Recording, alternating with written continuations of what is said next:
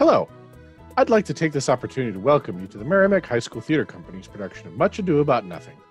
We are happy to be able to bring this production to you in spite of all the challenges we faced this year. Your students have worked very hard, and I'm so very proud of them. If you're able, take this opportunity to point your device at the screen and download the program for our show with information about our talented cast and crew.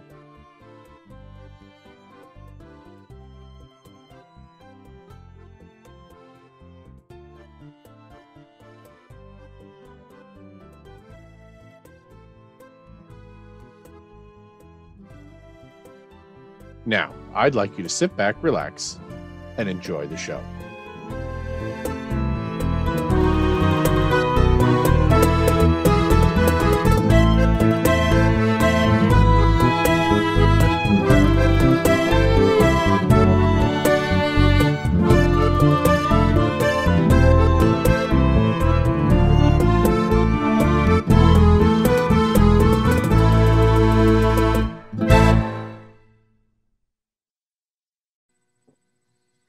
I learned in this letter that Don Pedro of Aragon comes this night to Messina.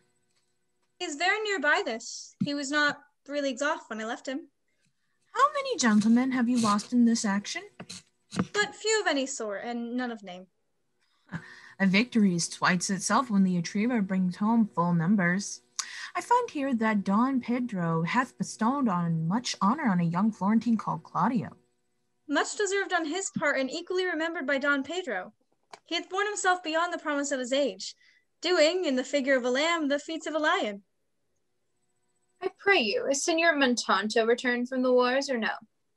I know none of that name, lady. My cousin, Signor Benedict of Padua. Oh, he's returned, and as pleasant as ever he was. I pray you, how many hath he killed and eaten in these wars? But how many hath he killed? For indeed I promise to eat all of his killing. Faith, niece, you tax Signor Benedict too much, but he'll be meet with you, I doubt it not. He hath done good service, lady, in these wars.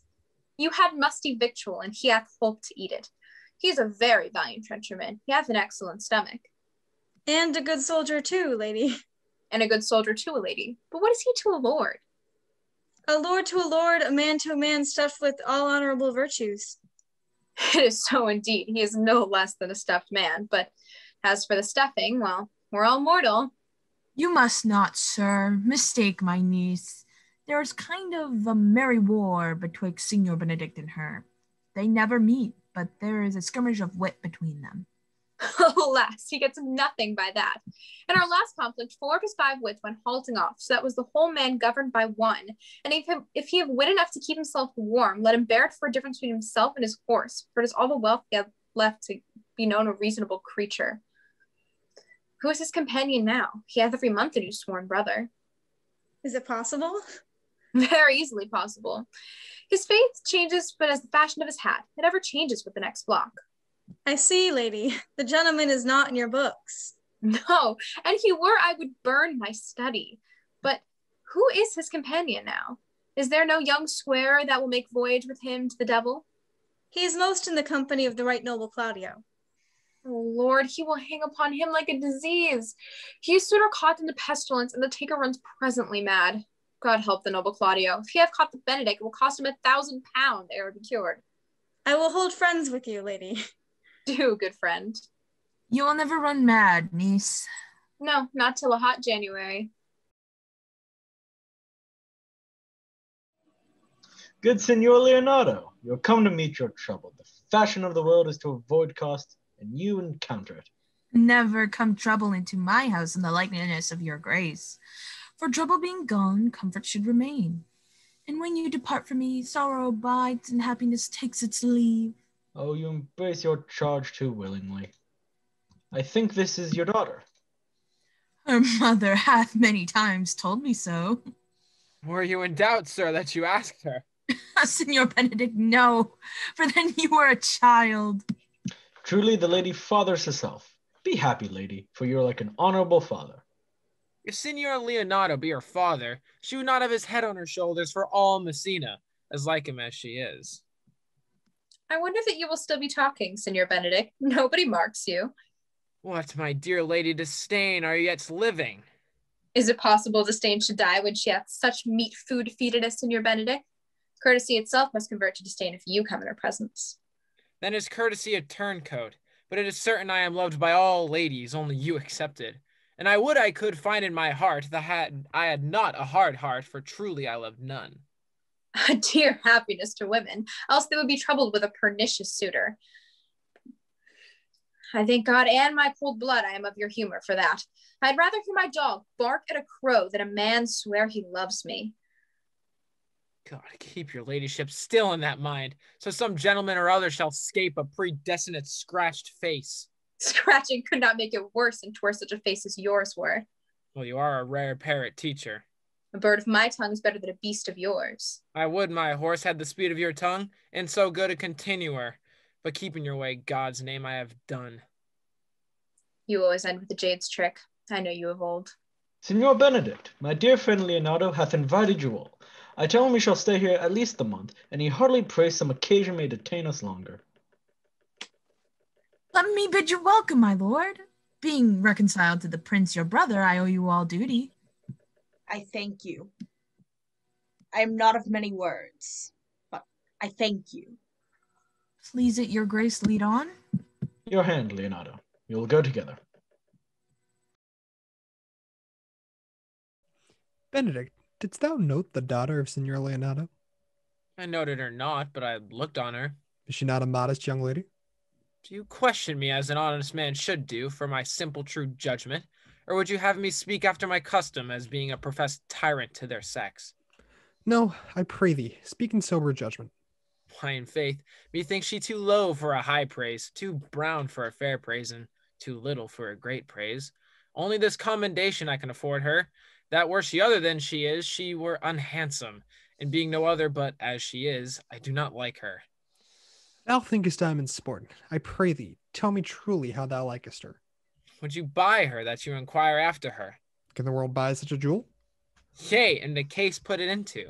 But speak you this with a sad brow? In mine eye, she is the sweetest lady that ever I looked on. I can see without spectacles, and I see no such matter. There's her cousin, and she were not possessed with fury, exceeds her as much in beauty as the firth of May doth the lath of December. But I hope you have no intent to turn husband, have you? I would scarce trust myself, though I had sworn the contrary if Hero would be my wife. Shall I never see a bachelor of threescore again? Go to in faith, and thou wilt needs thrust thy neck into a yoke, wear the print of it, and sigh away Sundays. What secret hath held you here, that you followed not to Leonardo's? I would your grace would constrain me to tell. I charge thee on thy allegiance. You hear, Count Claudio, I can be as secret as a dumb man. I would have you think so, but on my allegiance, mark you this, on my allegiance. He is in love. With who? Well, that's your grace's part. Mark how short his answer is. With Hero, Leonardo's short daughter. Amen. If you love her, for the lady is very well worthy. You speak this to fetch me in, my lord. By my troth, I speak my thought. And in faith, my lord, I spoke mine. And by my two faiths and troths, my lord, I spoke mine. That I love her, I feel. That she is worthy, I know.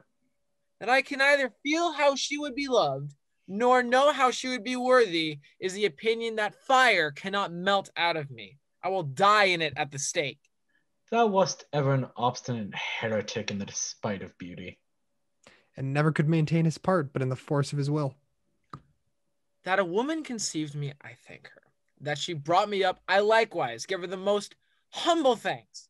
But that I will have a reed sheet winded in my forehead, or hang my bugle in an invisible baldric, all women shall pardon me, because I will not do them the wrong to mistrust any. I will do myself the right to trust none. And the fine is, for which I may go the finer, I will live a bachelor. I shall see thee, ere I die, look pale with love. With anger, with sickness, or with hunger, my lord, not with love. Well, as time shall try, in time the savage bull doth bear the yoke. The savage bull may, but if ever the sensible Benedict bear it, pluck off the bull's horns and set them in my forehead, and let me be vilely painted, and in such great letters as they write, "Here is the good horse to hire. Let them signify under my sign. Here you may see Benedict, the married man." If this should ever happen, thou wouldst be horn mad. Nay, if Cupid have not spent all his quiver in Venice, thou wilt quake for this shortly. I look for an earthquake too, then. Have Leonardo any son, my lord? No child but Hero. She's his only heir. Dost thou affect her, Claudio? Oh, my lord, when you went onward on this ended action, I looked upon her with a soldier's eye, that liked, but had a rougher task in hand than to drive liking to the name of love. But now I am returned, and that war thoughts have left their places vacant. In their rooms come thronging soft and delicate desires, all prompting me how fair young Hero is, saying I liked her, ere I went to wars. Thou wilt be like a lover presently, and tire the hero with a book of words. If thou dost love fair Hero, cherish it, and I'll break with her and with her father, and thou shalt have her. I know we shall have reveling tonight. I will assume thy part in some disguise and tell fair Hero that I am Claudio, and in her bosom I'll unclasp my heart and take her hearing prisoner with the force and strong encounter of my amorous tale. Then after to her father I will break, and the conclusion is she shall be thine. Let us in practice, let us put it presently.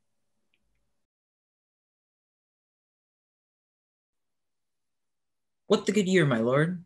Why are thus out of measure sad? There is no measuring the occasion that breeds, therefore the sadness is without limit. You should hear reason.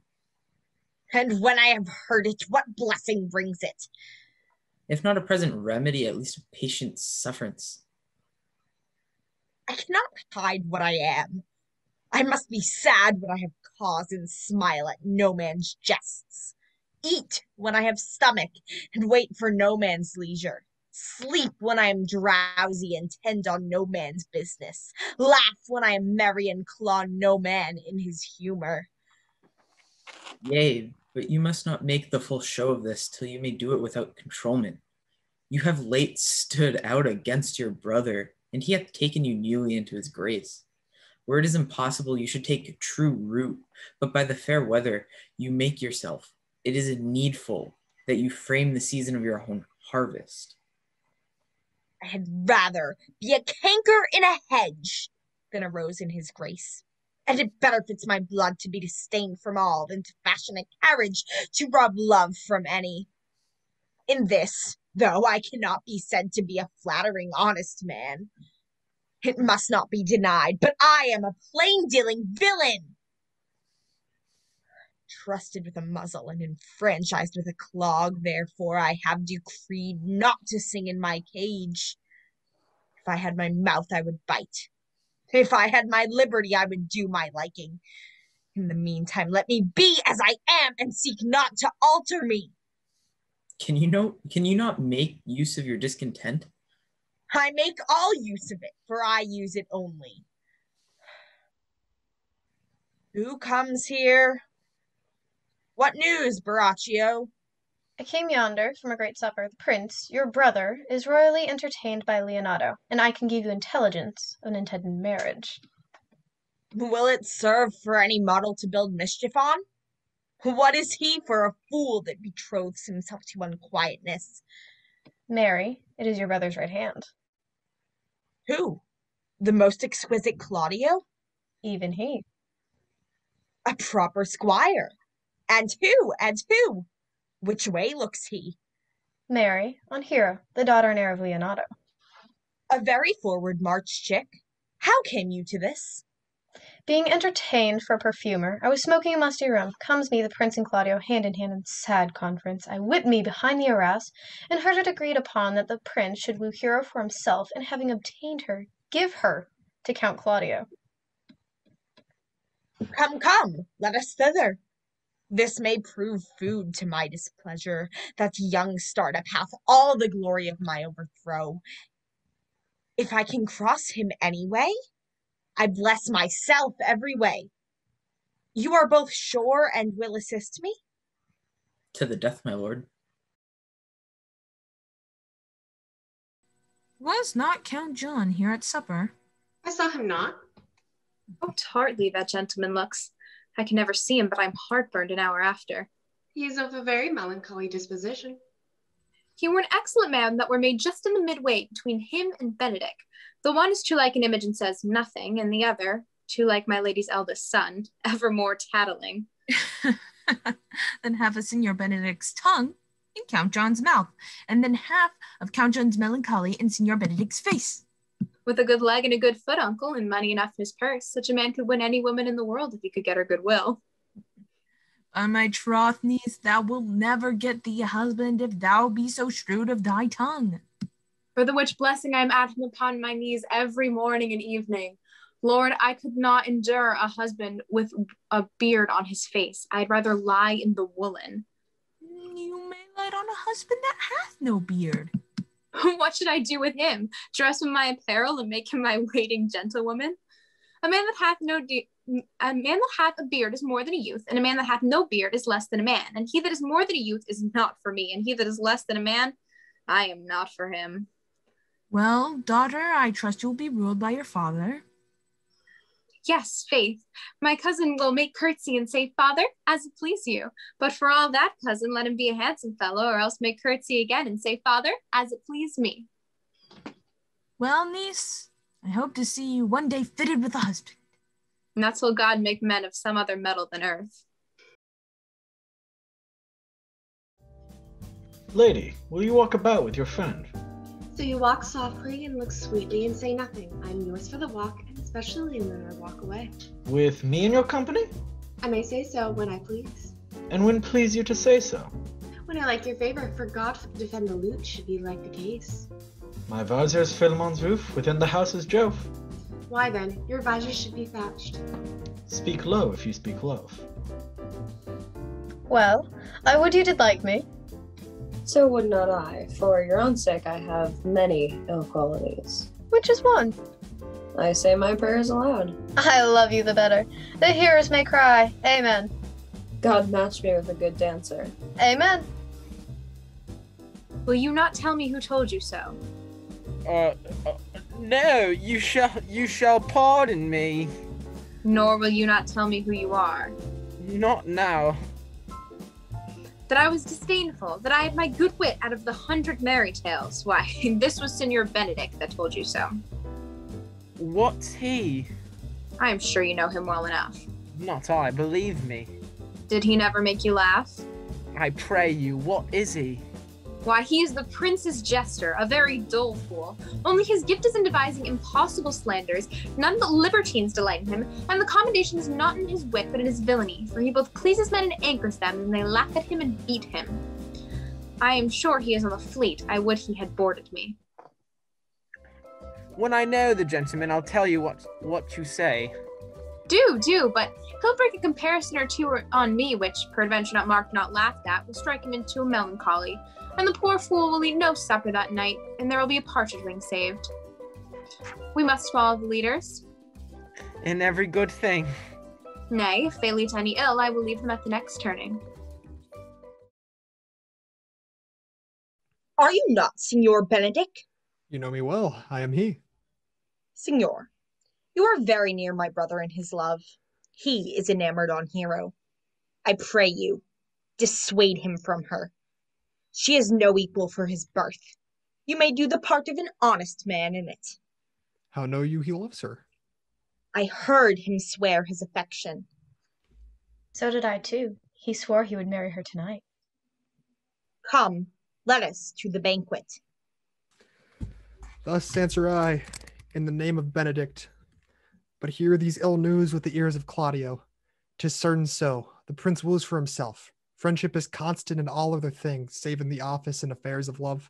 Therefore all hearts in love use their own tongues. Let every eye negotiate for itself, and trust no agent. For beauty is a witch, against whose charms faith melteth into blood. This is an accident of hourly proof, which I mistrusted not. Farewell, therefore, hero. Count Claudio. Yea, the same. Come, will you go with me? For the prince hath got your hero. I wish him joy of her. Did you think the prince would have served you thus? I pray you leave me. Oh, now you strike like the blind man. 'Twas the boy that stole your meat, and you'll beat the post. If it will not be, I'll leave you.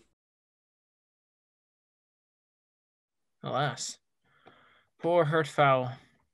Now will he creep into sedges. But that my lady Beatrice should know me, and not know me. The princess, fool? It may be I go under that title because I am merry, yea, but so I am apt to do myself wrong. I am not so reputed. It is the base, though bitter, disposition of Beatrice that puts the world into her person, and so gives me out. I'll be revenged as I may. Now, Signor, where's the Count? Did you see him? Oh, my lord, I have played the part of Lady Fame. I found him here as melancholy as a lodge in a warren. I told him, and I think I told him true, that your grace had got the good of this young lady. The Lady Beatrice hath a quarrel to you. The gentleman that danced with her has told her she is much wronged by you. Oh, she misused me past the endurance of a block. An oak, but with one green leaf on it, would have answered her. My very visor began to assume life and scold with her. She told me, not thinking I had been myself, that I was the prince's jester, that I was duller than a great thaw, huddling jest upon jest with such impossible conveyance upon me that I stood like a man at a mark, with a whole army shooting at me. She speaks poniards, and every word stabs. If her breath were as terrible as her terminations, there were no living near her. She would infect to the North Star. I would not marry her, though she were endowed with all that Adam bad left before him before he transgressed. She would have made Hercules have turned spit, yea, and have cleft his club to make the fire too. Come, talk not of her. You shall find her the infernal eight in good apparel. I would to God some scholar would conjure her, for certainly while she is here, a man may live as quiet in hell as in a sanctuary, and people sit on purpose because they would go thither. So indeed, all disquiet, horror, and perturbation follows her. Oh, look, here she comes. Will your grace command me any service to the world's end? I will go on the slightest errand now to the antipodes that you can devise to send me on. I will fetch you a toothpicker now from the furthest inch of Asia. Bring you the length of Prester John's foot. Fetch you a hair off the great Cham's beard. Do you any embassage to the pygmies rather than hold 3 words conference with this harpy. Have you no employment for me? None but to desire your good company. Oh, God. Sir, here's a dish I love not. I cannot endure my lady's tongue. Come, lady, come. You have lost the heart of Senor Benedict. Indeed, my lord. He lent it me a while, and I gave him use of it. A double heart for his single one. Marry, once before, he wanted of me with false dice. Therefore, your grace may well say I have lost it. You have put him down, lady. You have put him down. So I would not he should do me, my lord, lest I should prove the mother of fools. I have brought Count Claudio, whom you sent me to seek. Why, how now, Count? Wherefore are you sad? Not sad, my lord. How then, sick? Neither, my lord. The Count is neither sad nor sick nor merry nor well, but civil Count, civil as an orange, and something of that jealous complexion. In faith, lady, I think your blazon to be true. Though I'll be sworn if he be so, his conceit is false. Here, Claudio, I have wooed on thy name, and fair hero is one. I have broke with her father, and his good will obtained. Name the day of marriage, and God give thee joy. Don't take of me my daughter, and with her my fortunes. His grace hath made the match, and grace say amen to it. Speak, Count, 'tis your cue. Silence is the perfectest herald of joy.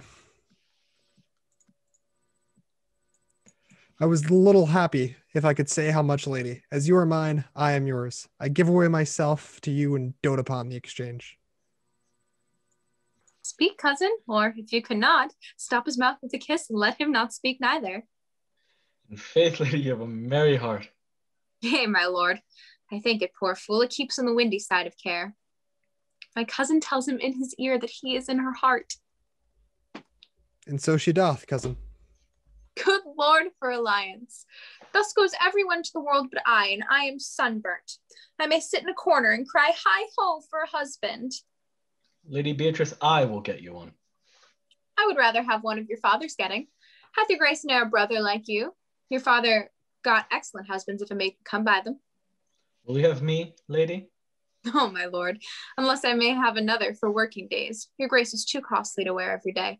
But I beseech your grace, pardon me. I was born to speak all mirth and no matter. Your silence offends me most, and to marry best becomes of you, for, out of question, you were born in a merry hour. No, sure, my lord. My mother cried, but then there was a star dance, and under that I was born. Cousins, God give you joy. By my troth, a pleasant-spirited lady. There's little of the melancholy element in her, my lord. She is never sad but when she sleeps, and never sad then. For I heard my daughter say she often dreamed of unhappiness and waked herself with laughing. She cannot endure to hear tell of a husband. Oh, by no means. She mocks all of her wooers out of suit. She were an excellent wife for Benedict.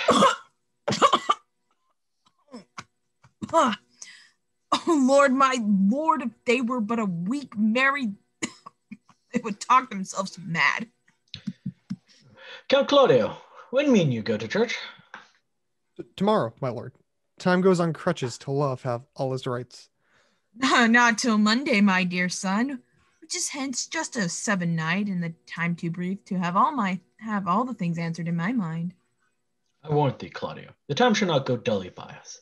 I will, in the interim, undertake one of Hercules' labors, which is to bring Signor Benedict and the Lady Beatrice into a mountain of affection, the one with the other. I would fain have it a match, and I doubt not but to fashion it.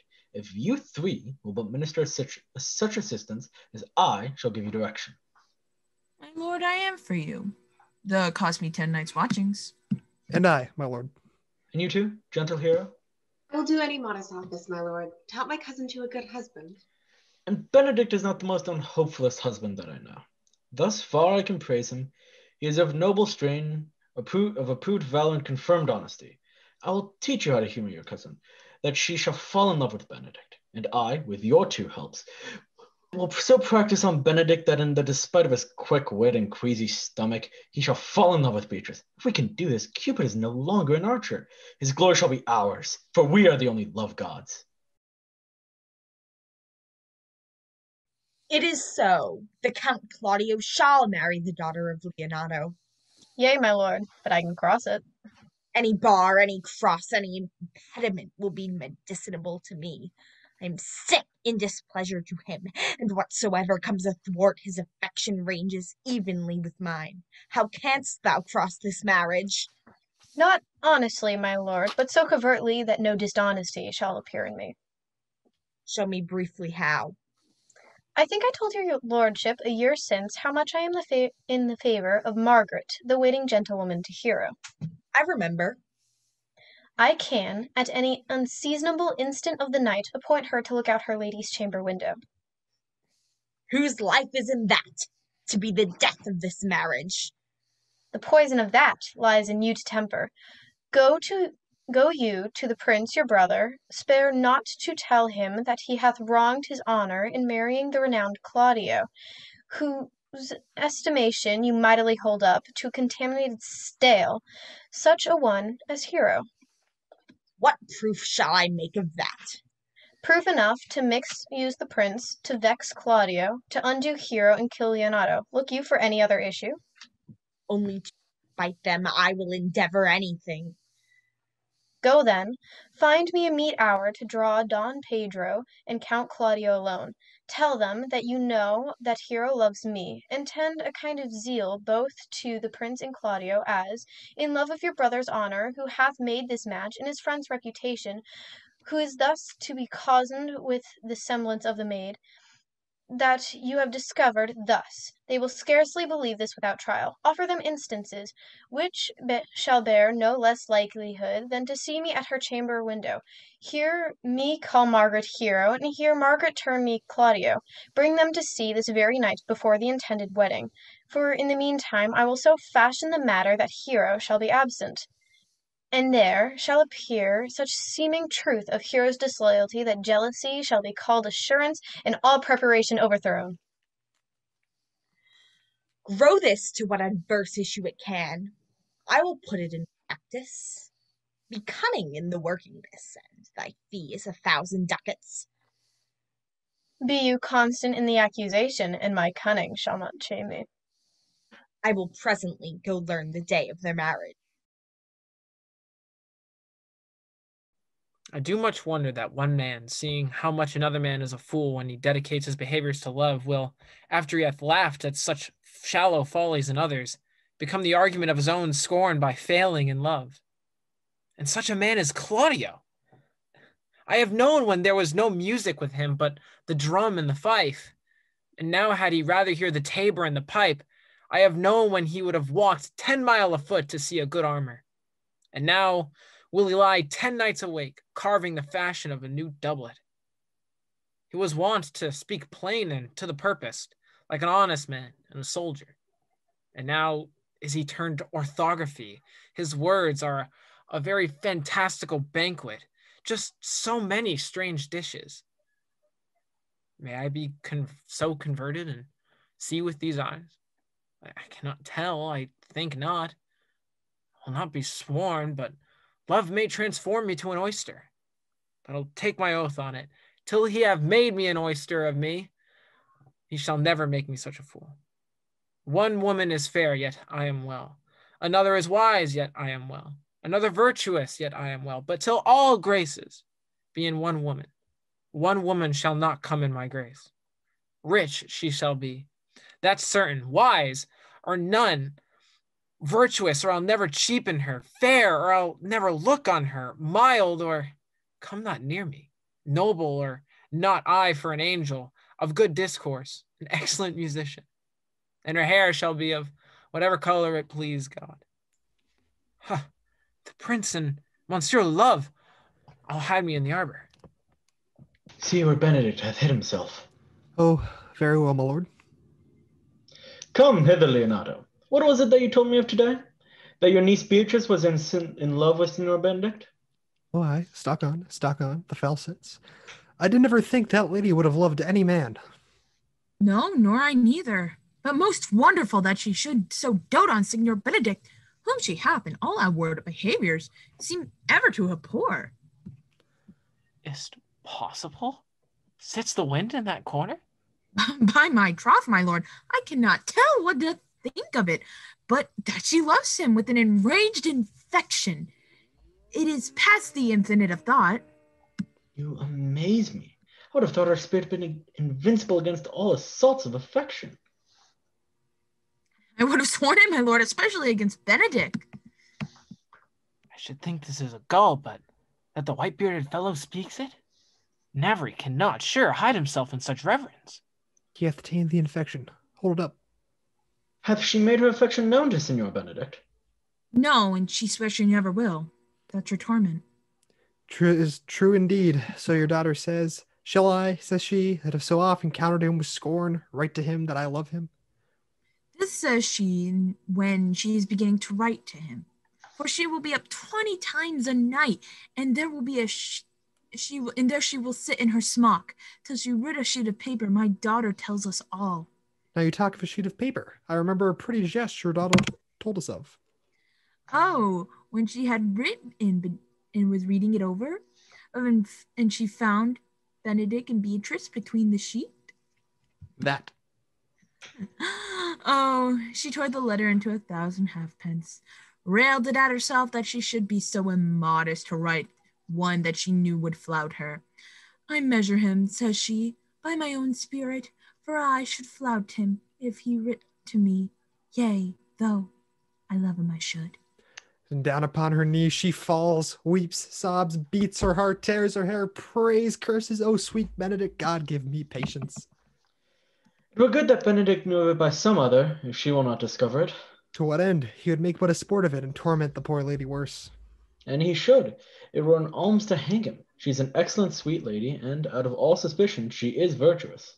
And she's exceeding wise. And everything but loving Benedict.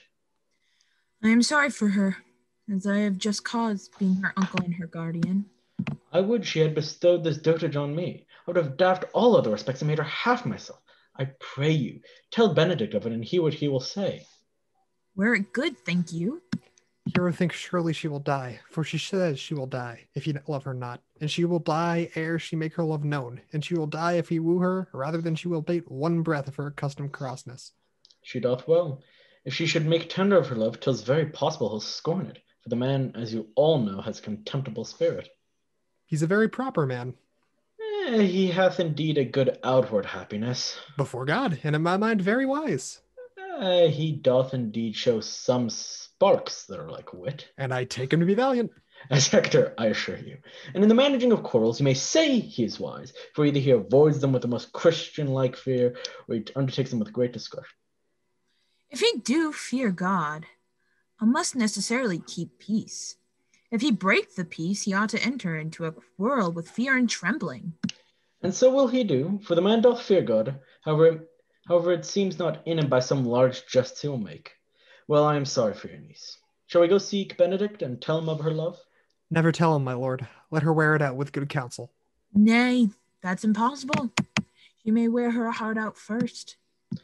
Well, we will hear further by your daughter. Let it cool the while. I love Benedict well, and I would wish but he would just examine himself to see how much he is so unworthy of a good lady. My lord, will you walk? Dinner is ready. If you do not dote on her upon this, I will never trust my expectation. Let there be the same net spread for her, and that must your daughter and her gentlewoman carry. The sport will be, when they hold one another in opinion of the other's dotage, and no such matter. That's the scene I would see, which will be merely a dumb show. Let us send her to call him in to dinner.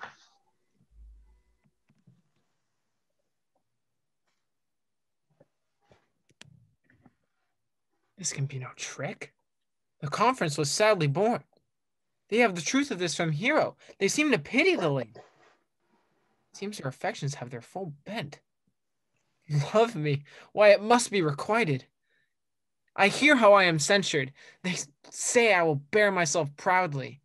If I perceive the love come from her, they say too that she would rather die than give any sign of affection. I did never think to marry. I must not seem proud. Happy are they that they hear their distractions and can put them to mending. They say the lady is fair. 'Tis the truth. I can bear them witness, and virtuous 'tis so I cannot reprove it.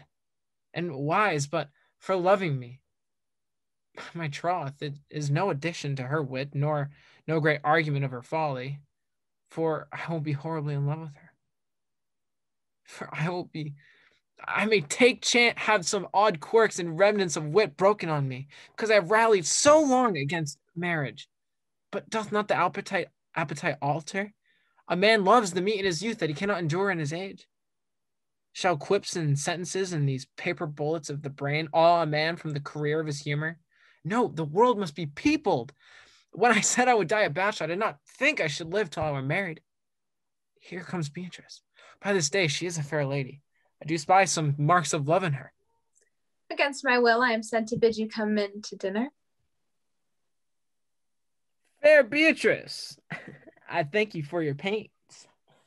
I took no more pains for those thanks than you took pains to thank me. If it had been painful, I would not have come. You take pleasure then in the message. Yea, just so much as you take upon a knife's point and choke it out with all. You have no stomach, senor. Fare you well. Against my will, I am sent to bid you come in to dinner. There's a double meaning in that. I took no more pains for those thanks than you took pains to thank me. That's as much to say, any pains that I take for you is as easy as thanks. If I do not take pity of her, I'm a villain. If I do not love her, I'm a fool. I will go get her picture. Good Margaret, run thee to the parlor. There shalt thou find my cousin Beatrice proposing with the Prince and Claudio.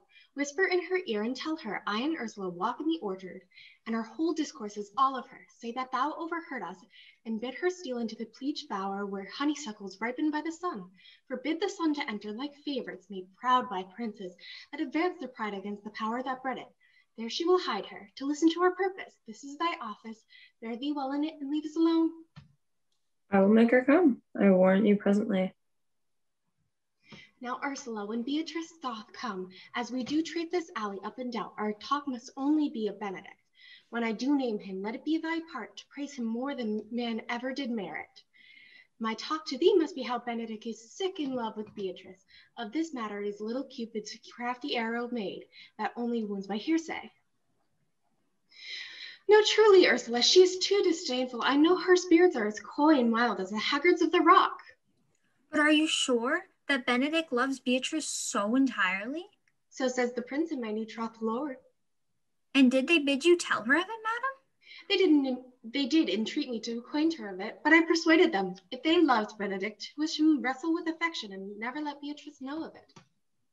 Why did you so? Doth not the gentleman deserve as full a fortunate a bed as ever Beatrice shall couch upon? Oh, of course. O God of love, he doth deserve as much as may be yielded to a man, but nature never framed a woman's heart of prouder stuff than that of Beatrice. Disdain and scorn ride sparkling in her eyes, misprizing what they look upon, and her wit values itself so highly that to her all else matters seem weak. She cannot love, nor take shape, nor project of affection. She is so self-endeared. Sure, I think so, and therefore certainly it were not good she knew his love, lest she make a sport at it. Why, you speak truth. I never yet saw man how wise, how noble, young, how rarely featured, but she would spell him backward if fair-faced. She would swear the gentleman should be her sister. If black, why, nature's drawings of an antique made foul blot. If taught, a lean, ill-headed. If low, an agate very vilely cut. If speaking, why, a vein blown with all winds. If silent, why, a block moved with none. She turns every man to the wrong side out, and never gives to truth and virtue, which simpleness and meant purchase. Sure. Such carping is not commendable. No, not to be so odd and from all fashions as Beatrice is, cannot be commendable. But who dare tell her so? If I should speak, she would mock me into air. Oh, she would laugh me out of myself, press me to death with wit. Therefore, let Benedict, like covered fire, consume away in sides, waste inwardly. It were a better death than to die with mocks, which is as bad as dying with tickling. Yet tell her of it. Hear what she will say. No, rather I go to Benedict and counsel him to fight against his passion, and truly I'll devise some honest lenders to stain my cousin with. One doth not know how much an ill word may empoison liking. Oh, do not do your cousin such a wrong. She cannot be so much without true judgment, having so swift and excellent a wit, as she is prized to have, as to refuse so rare a gentleman as Signor Benedick. He is the only man of Italy, always excepted my dear Claudio. She's limed, I warrant you. We've caught her, madam. If it proves so, then loving goes by haps. Some Cupid kills with arrows, some with traps. What fire is in mine ears? Can this be true? Stand I condemned for pride and scorn so much? Contempt, farewell, and maiden pride adieu. No glory lives behind the back of such. And Benedick? Love on, I will requite thee, taming my wild heart to thy loving hand. If thou dost love, my kindness shall incite thee to bind our loves up in a holy band.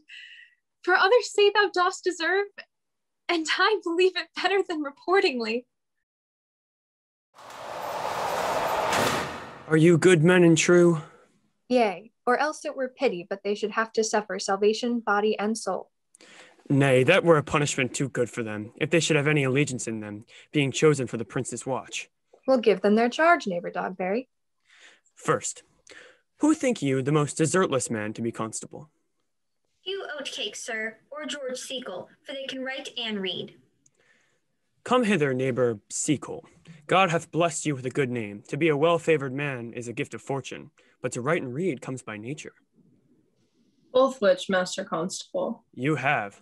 I knew it would be your answer. Well, for your favor, sir, why, give God thanks, and make no boast of it. And for your writing and reading, let that appear when there is no need of such vanity. You are thought here to be the most senseless and fit man for the constable of the watch.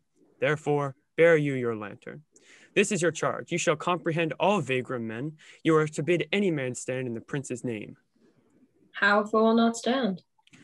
Why then, take no note of him, but let him go and presently call the rest of the watch together. And thank God you are rid of a knave. If he will not stand when he is bidden, he is none of the prince's subjects. True. And they are to meddle with none but the prince's subjects. You shall also make no noise in the streets, for the watch to babble, to talk is most tolerable, and not to be endured. We will rather sleep than talk. We know what belongs to a watch. Why, you speak like an ancient and most quiet watchman, for I cannot see how sleeping should offend. Only have a care that your bills be not stolen. Well, you are to call at all the alehouses and bid those that are drunk get them to bed. How if they will not? Why then, let them alone till they're sober. If they make you not the better answer, you may say they are not the men you took them for. Well, sir. If you meet a thief, you may suspect him, by virtue of your office, to be no true man. And for such kind of men, the less you meddle or make with them, the more is for your honesty. And if we know him to be a thief, shall we not lay hands on him? Surely, by your office you may. But I think they that touch pitch will be defiled. The most peaceable way for you, if you do take a thief, is to let him show himself for what he is, and steal out of your company. You have always been called a merciful man, partner. Truly, I would not hang a dog by my will, much more a man who hath any honesty in him. If you hear a child cry in the night, you must call a nurse and bid her still it. How if the nurse be asleep and will not hear us? Why then, depart in peace, and let the child wake her with crying. For the ewe that will not hear the lamb when it bays, will never answer a calf when he bleats. 'Tis very true. This is the end of the charge. You, constable, are to present the prince's own person. If you meet the prince in the night, you may stay him. Nay, by Our Lady, that I think I cannot. 5 shillings to 1 on't with any man that knows the statutes. He may stay him. Marry, not without the prince be willing. For indeed, the watch ought to offend no man, and it is an offence to stay a man against his will. Nay, by Our Lady, I think it be so. Ha ha, well, masters, good night. And there be any matter of weight chances, call me up. Keep your fellows' counsel and your own, and good night. Come, neighbor.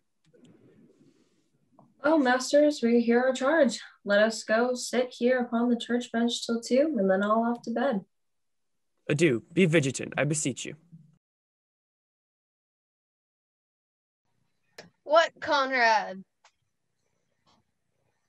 Peace, stir not. Conrad, I say. Here, man, I'm at thy elbow. Mass, and my elbow itched. I thought there would a scab fellow. I will owe thee an answer for that. And now forward with thy tale. Stand thee close, then, under this penthouse, for drizzles rain, and I will, like a true drunkard, utter all to thee. Some treasons, masters, yet stand close. Therefore, I know I have earned Don John 1,000 ducats. Is it possible that any villainy should be so dear? Thou shouldst rather ask if it were possible any villainy should be so rich. For when rich villains have need for poor ones may make what price they will. I know that scoundrel has been a vile thief this 7 year. Goes up and down like a gentleman. I remember his name. Didst thou hear somebody? No, 'twas the vein on the house. I have to-night wooed Margaret, the Lady Hero's gentlewoman, by the name of Hero. She leans me out her mistress's chamber window, bids me 1,000 times good night. I tell this tale vilely. I should first tell thee how the prince, Claudio, and my master, planted, placed, and possessed by my master Don John, saw afar off in the orchard this amiable encounter. And thought they Margaret was Hero? 2 of them did, the prince and Claudio, but the devil, my master, knew she was Margaret, and partly by his oaths, which first possessed them, partly by the dark night, which did deceive them, and chiefly by my villainy, which did confirm any slander that Don John had made, away went Claudio in rage, swore he would meet her as he appointed next morning at the temple, and there, before the whole congregation, shame her for what he saw or night, and sent her home without a husband. We charge you in the prince's name. Stand. Call up the right master constable. We have here recovered the most dangerous piece of lechery ever known to the Commonwealth. Masters! Masters! Masters! Never speak. We charge you, let us obey you to go with us.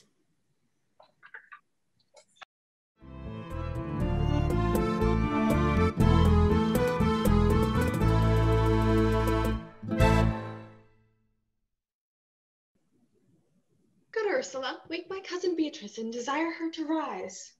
I will, lady. And bid her come hither. Well. Troth, I think your other gown were better. No, pray thee. Good Meg, I'll wear this. But my troth's not so good, and I warrant your cousin will say so. My cousin's a fool, and thou art another. I'll wear none but this. Good morrow, coz. Tomorrow, sweet hero. Why, how now do you speak in a sick tune? I am out of all other tune, methinks. Claps into light of love. That goes without a burden. Do you sing it, and I will dance it. You light a love with your heels. Then if your husband have stables enough, you'll see you shall lack no barns. Oh, illegitimate construction. I scorn that with my heels. 'Tis almost 5 o'clock, cousin. 'Tis time you were ready. I am exceedingly ill. Hi-ho. For a hawk, a horse, or a husband? For the letter that begins them all, H. These gloves that the Count sent me, they are an excellent perfume. I am stuffed, cousin. I cannot smell. A maiden stuffed? There's goodly catch of cold. Oh, God help me. God help me. How long have you professed apprehension? Even since you left it, doth not my wit become me rarely?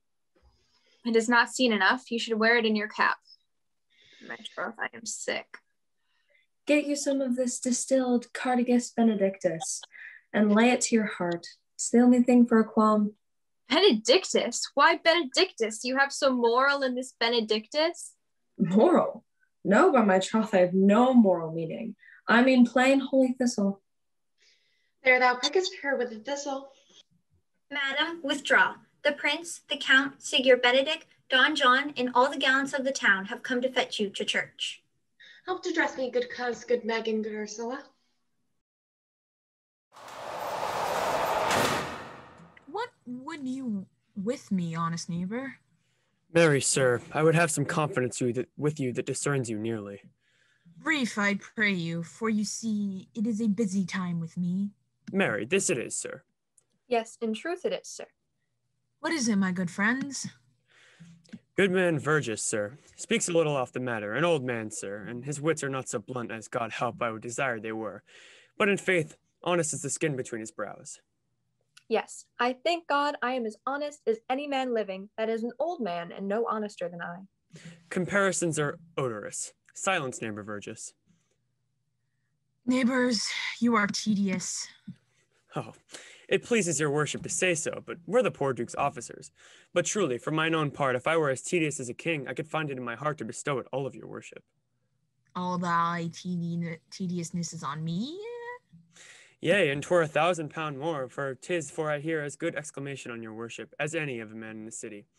And though I be but a poor man, I am glad to hear it. And so am I. I would fain know what you have to say. Marry, sir, our watch tonight, expecting your worship's present, had taken a couple of as errant knaves as any in Messina. A good old man, sir, he will be talking. I must leave you. One word, sir. Our watch, sir, have indeed comprehended 2 auspicious persons, and we would have them this morning examined before your worship. Take their examination yourself and bring it to me. I am now in a great haste, as it may appear unto you. It shall be suffragance. Drink some wine, ere you go, fare you well. Go, good partner, go. Get you to Francis Seacole. Bid him bring his pen and inkhorn to the jail. We are now to examination these men. And we must do it wisely. We will spare for no wit, I warrant you. Here's that shall drive some of them to a non-come. Only get the learned writer to set down our excommunication and meet me at the jail.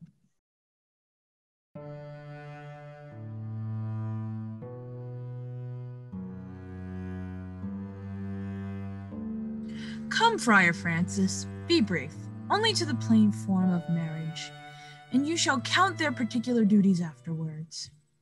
You come hither, my lord, to marry this lady? No. Oh, to be married to her, Friar, you came to marry her. Lady, you come hither to be married to this count? I do. If either of you know any inward impediment why you should not be conjoined, charge you on your souls to utter it. Know you any, hero? None, my lord. Know you any, count? I dare to make his answer none. Oh, what men dare do, what men may do, what men daily do, not knowing what they do.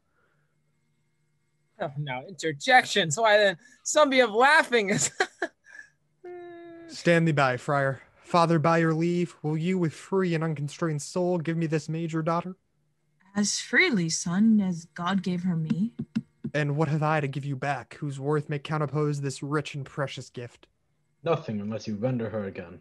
Sweet prince, you learn me noble thankfulness. There, Leonato, take her back again. Give not this rotten orange to your friend. She's but the sign and semblance of her honor. Behold, how like a maid she blushes here. Would you not swear, all you that see her, that she were a maid by these exterior shows? But she is none. She knows the heat of a luxurious bed. Her blush is guiltiness, not modesty. What do you mean, my lord? Not to be married, not to knit my soul to an approved wanton. Dear my lord, in your own proof, have you vanquished the resistance of her youth and defeat of her virginity? I know what you would say. If I have known her, you will say she did embrace me as a husband, and so extenuate the forehand sin. No, Leonato, I never tempted her with a word too large, but as a brother to a sister showed bashful sincerity and calmly love. And seemed I ever otherwise to you? Out on thee seeming? I will write against it. You seem to me as Diana in her orb, as chaste as is the bud ere to be blown. But you are more intemperate in your blood than Venus, or those pampered animals that rage in savage sensuality. Is my lord well, that he doth speak so wide? Sweet prince, why speak not you? What should I speak? I stand dishonored that I've gone about to link my dear friend to that of a common stale. Are these things spoken, or do I but dream? They are spoken, and these things are true. This looks not like a nuptial. What man was he talked with you yesternight out at your window between twixt and 12 and 1? Now, if you are a maid, answer to this. I talked with no man at that hour, my lord. Why, then you're no maiden, Leonato. I'm sorry you must hear. Upon mine honor, myself, my brother, and this grieved count did see her, hear her, at that hour late last night talk with a ruffian at her chamber window, who hath indeed, most like a liberal villain, confessed the vile encounters they had had 1,000 times in secret. Fie, fie. They are not to be named, my lord, not to be spoke of. There is not chastity enough in language without offence to utter them. Thus, pretty lady, I am sorry for thy much misgovernment. Oh, hero, what a hero hadst thou been, if half thy outward graces had been placed about thy thoughts and counsels of thy heart. But fare thee well, most foul, most fair. Farewell, though pure impiety and impus purity. For thee I'll lock up all the gates of love, and on my eyelids shall conjecture hang, to turn all beauty into thoughts of harm, and never shall it be more gracious. Hath no man's dagger here to point for me? Oh no, cousin, wherefore sink you down? Come, let us go. These things come thus to light, smother her spirits up. How doth the lady? That I think. Help, uncle. Hero, my hero. Uncle, Signor Benedict, friar. O fate, taken it not away thy heavy hand. Death is the fairest cover for her shame that may be wished for. Oh no, cousin Hero. Have comfort, lady. Thou look up? Yea, wherefore should she not? Wherefore? Why doth not every earthly thing cry shame upon her? Could she here deny the story that was printed in her blood? Do not live, hero. Do not ope thine eyes. Why wast thou ever lovely in my eyes?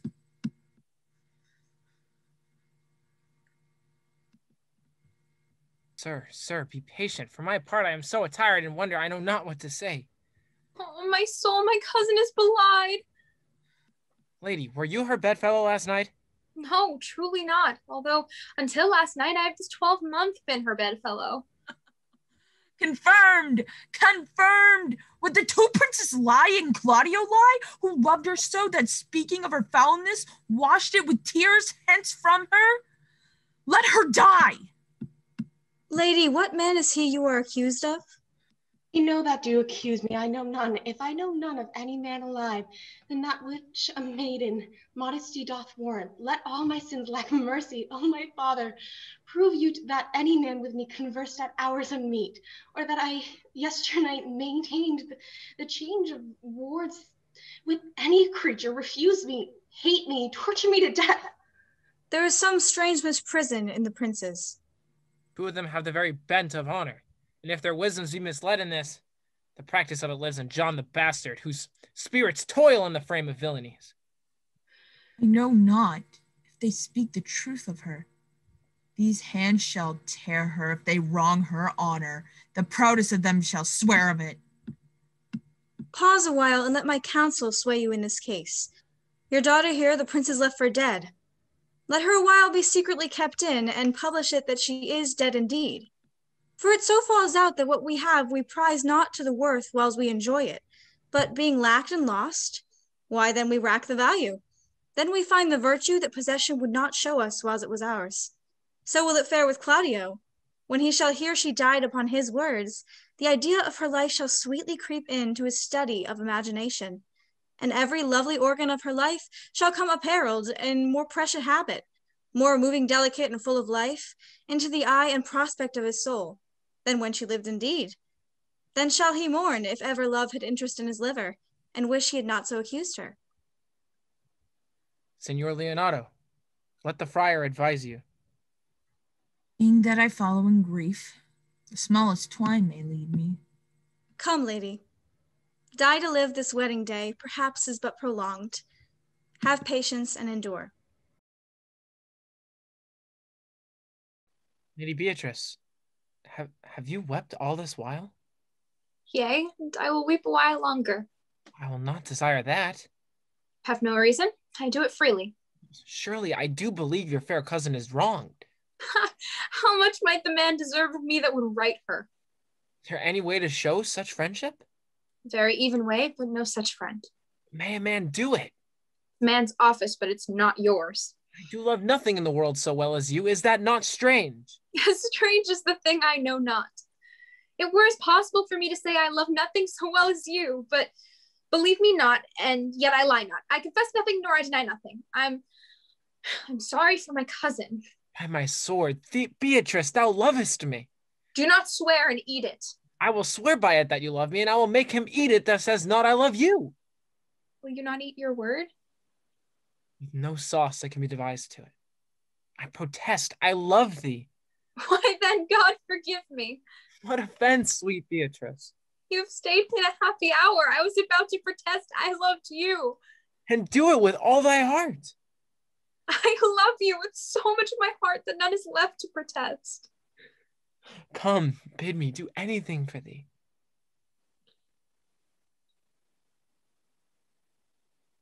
Kill Claudio.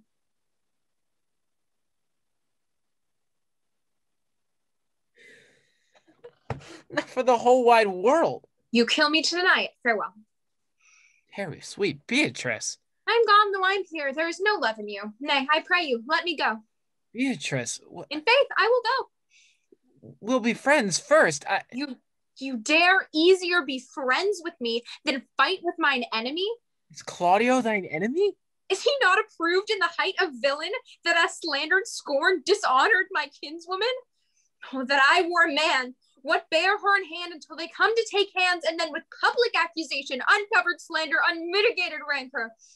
God, that I were a man, I would eat his heart in the marketplace. Hear me, Beatrice. Talk with a man out of a window, a proper saying.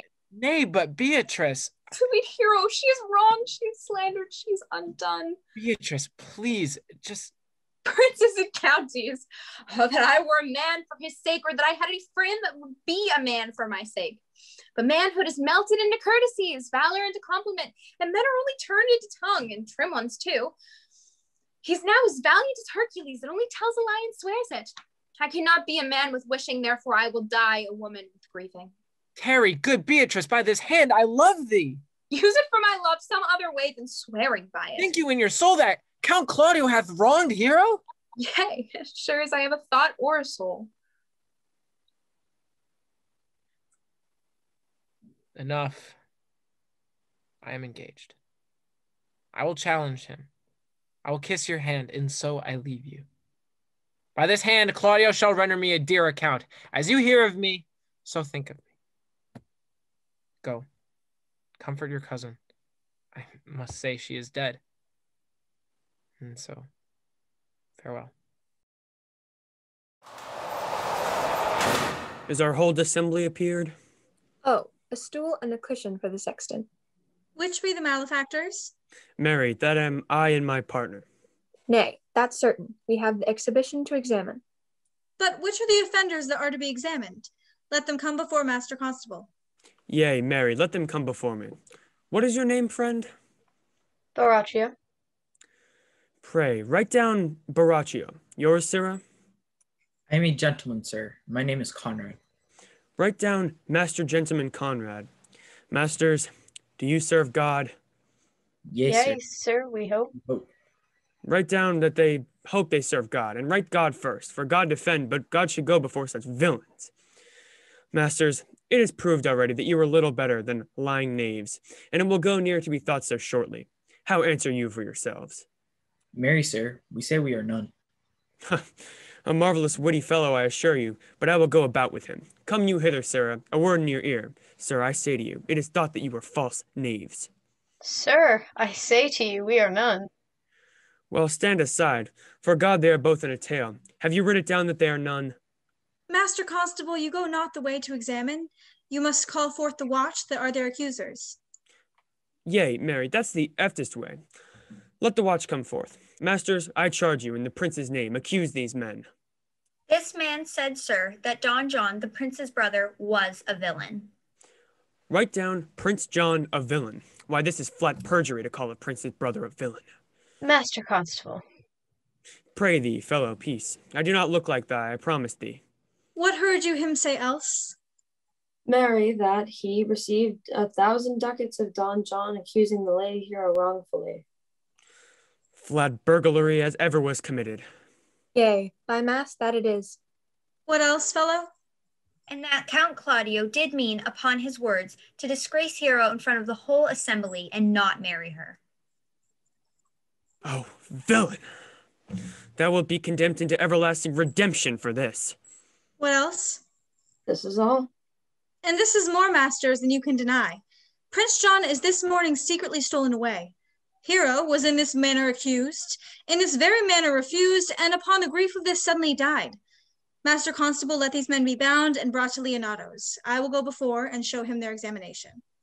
Come, let them be opinioned. Let them be in the hands... Off coxcomb. God's my life, where's the sexton? Let him write down the prince's officer coxcomb. Come, bind them, thou naughty varlet. Away. You are an ass. Yes, you are an ass. Dost thou not suspect my place? Dost thou not suspect my years? Oh, that he were here to write me down an ass. But masters, remember that I am an ass, though it not be written down. Yet forget not that I am an ass. No, thou villain, thou art full of piety, as shall be proved upon thee by good witness. I am a wise fellow, and which is more, an officer, and which is more, a householder, and which is more, as pretty a piece of flesh as any is in Messina. And one that knows the law go to, and a rich fellow enough go to, and a fellow that hath had losses, and one that hath 2 gowns and everything handsome about him. Bring him away, oh, that I had been writ down an ass. Now, senor, what news? Good day, my lord. We have been up and down to seek thee, for we are high-proof melancholy, and would fain have it beaten away. Wilt thou use thy wit? It is in my scabbard. Shall I draw it? Dost thou wear thy wit by thy side? Never any did so, though very many have been beside their wit. I will bid thee, draw as we do the minstrels, draw to pleasure us. As I am an honest man. He looks pale. Art thou sick or angry? What courage, man! What though care killed a cat? Thou hast metal enough in thee to kill care. Sir, I shall meet your wit in the career, and you charge it against me. I pray you choose another subject. But when shall we set the savage bull's horns on the sensible Benedict's head? Yea, and text underneath, here dwells Benedict, the married man. By this light he changes more and more. I think he be angry indeed. If he be, he knows how to turn his girdle.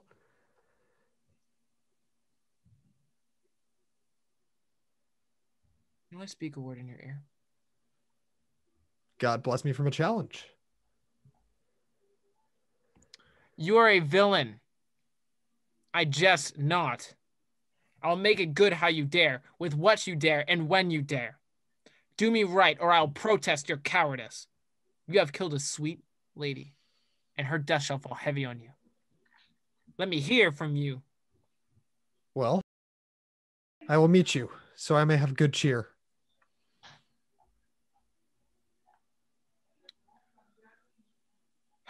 My lord, for your many courtesies, I thank you. I must discontinue your company.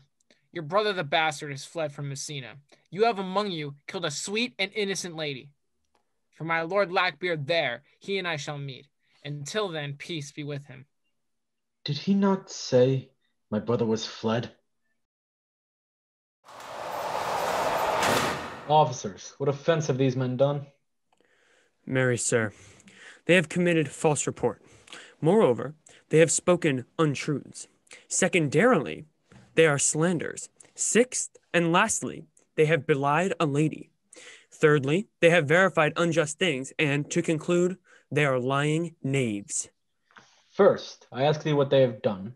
Thirdly, I ask thee what's their offense. Sixth, and lastly, why they are committed. And to conclude, what lay you to their charge? Rightly reasoned and in his own division, and by my troth, there's one meaning well suited. Who have you offended, masters, that you are thus bound to your answer? This learned constable is too cunning to be understood. What's your offense? Let me go no further to mine answer. Do you hear me? Let this count kill me. I have deceived even your very eyes. What your wisdoms could not discover, these shallow fools have brought to light, who in the night overheard me confessing how Don John, your brother, incensed me to slander the Lady Hero, how you were brought into the orchard and saw me court Margaret in Hero's garments, how you disgraced her when you should marry her. My villainy they have upon record, which I had rather seal with my death than repeat over to my shame. The lady is dead upon mine and my master's false accusation, and briefly, I desire nothing but the reward of a villain. Runs not this speech like iron through your blood? I have drunk poison while he uttered it. But did my brother set you onto this? Yea, and he paid me richly for the practice of it. He is composed and framed of treachery, and fled upon this villainy. Sweet hero, now thy image doth appear in the rare semblance that I loved at first. Come, bring away the plaintiffs. By this time our sexton hath reformed Senor Leonardo of the matter. And masters, do not forget to specify when time and place shall serve, that I am an ass. Here comes Master Senor Leonardo. Which is the villain? Let me see his eyes, that when I know another man like him, I may avoid him. Which of these is he? If you would know your wronger, look on me. Art thou the slave that which thy breath hast killed mine innocent child? Yea, even I alone. No, not so, villain. Thou beliest thyself. Here stand a pair of honorable men. A third has fled, that had a hand in it. I thank you, princess, for my daughter's death. Record it with your high worthy deeds. 'Twas bravely done, if you bethink you of it. I know not how to pray your patience, yet I must speak. Choose your revenge yourself. Impose me to what penance your invention can lay upon my sin. Yet sinned I not, but am mistaken. By my soul, nor I. And yet to satisfy this good old man, I've been under any heavy weight he would enjoin me to. I cannot bid my daughter live. That were impossible. But I pray you both possess the people in Messina here, how innocent she died, and if your love can labor aught in sad invention, hang her an epitaph upon her tomb and sing it to her bones. Sing it tonight, sing it tomorrow morning. Come to my house, and since you cannot be my son-in-law, be yet my nephew.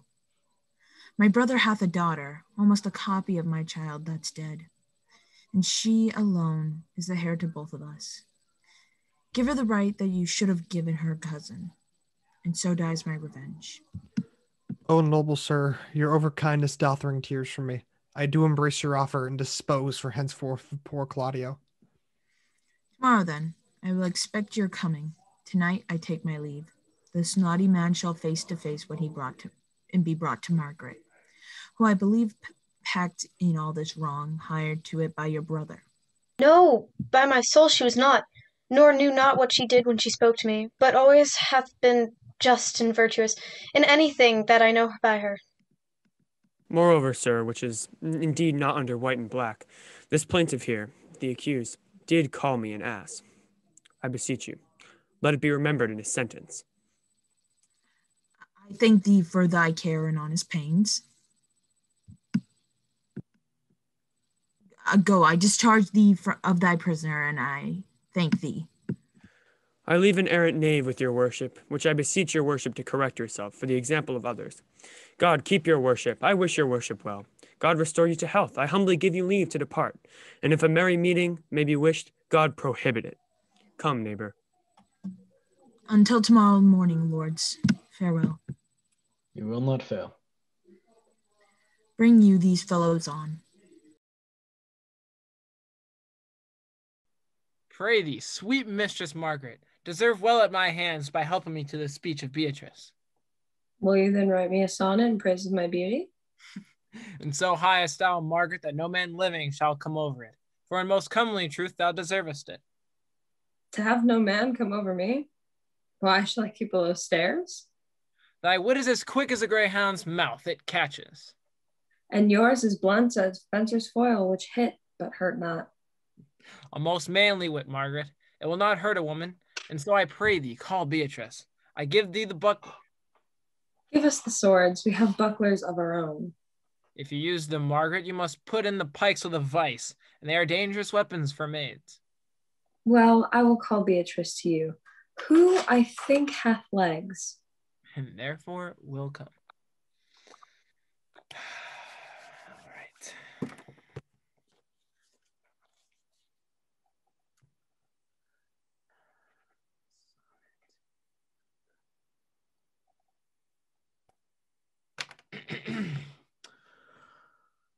The God of love that sits above and knows me,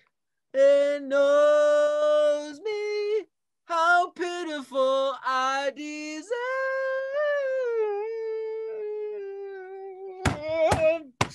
Why they were never so truly turned over and over as my poor self in love. Mary, I cannot show it in rhyme. I have tried. I can find out no rhyme to lady but baby, an innocent rhyme for scorn, horn, a hard rhyme for school, fool, a babbling rhyme. Very ominous endings, no. I was not born under a rhyming planet, nor can I not woo in festival terms. Sweet Beatrice, wouldst thou come when I called thee? Yea, senor, and depart when you bid me. Oh, but stay till then. Then is spoken. Fare you well now, and yet ere I go, let me go that I came, which is with knowing what hath passed between you and Claudio. Only foul words, and thereupon I will kiss thee. Foul words but foul wind, and foul wind is but foul breath, and foul breath is noisome. Therefore I will depart unkissed. Thou hast frightened the word out of his right sense, though forcible is thy wit. But I must tell thee plainly, Claudio undergoes my challenge, and either I must shortly hear from him, or I'll subscribe him a coward. And I pray thee now, tell me, for which of my bad parts didst thou fall in love with me first? For them all together, which maintain so politic a state of evil that they will not admit any good part to intermingle with them. But for which of my good parts did you first suffer love for me? Suffer love, a good epithet. I do suffer love indeed, for I love thee against my will. In spite of your heart, I think. Alas, poor heart. If you spite it for my sake, I will spite it for yours, for I will never love that which my friend hates. Thou and I are too wise to woo peaceably.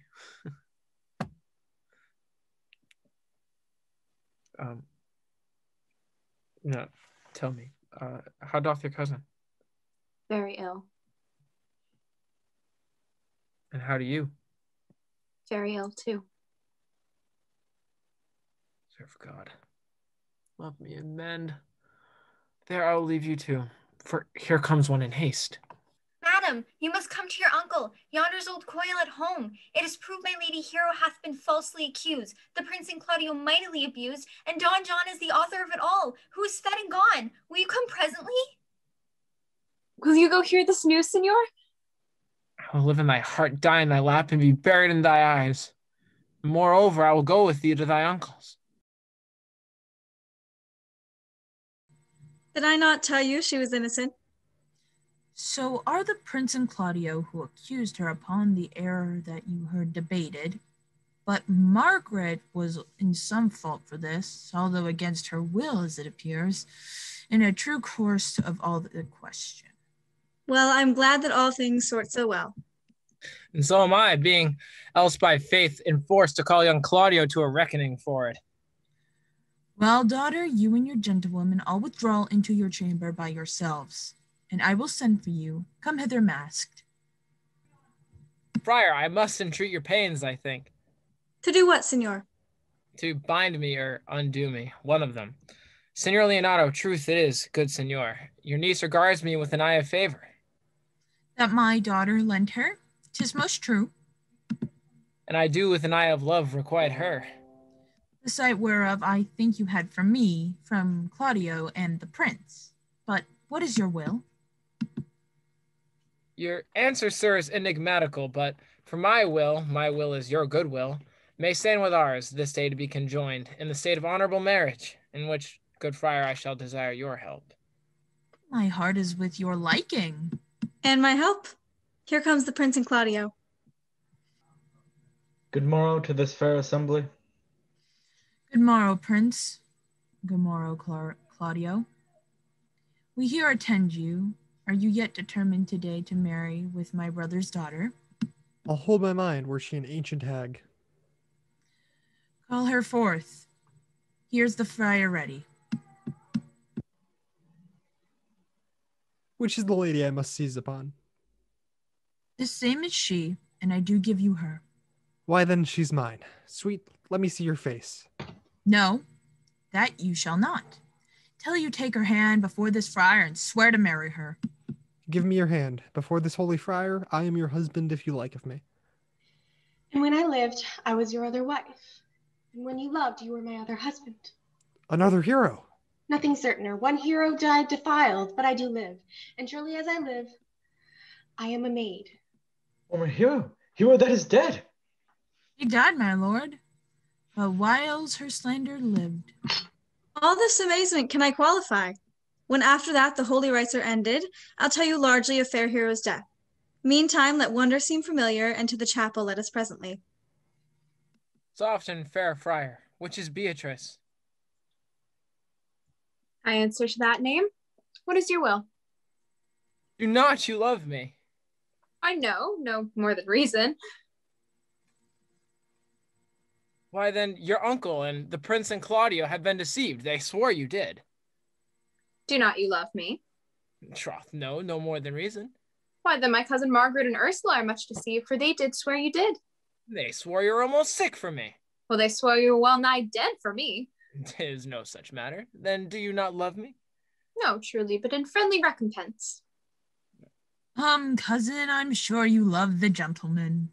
And I'll be sworn upon that he loves her, for here's a paper written in his own hand, a halting sonnet of his own pure brain, fashioned to Beatrice. And here's one more, written my cousin's hand, stolen from her pocket, containing her affection unto Benedict.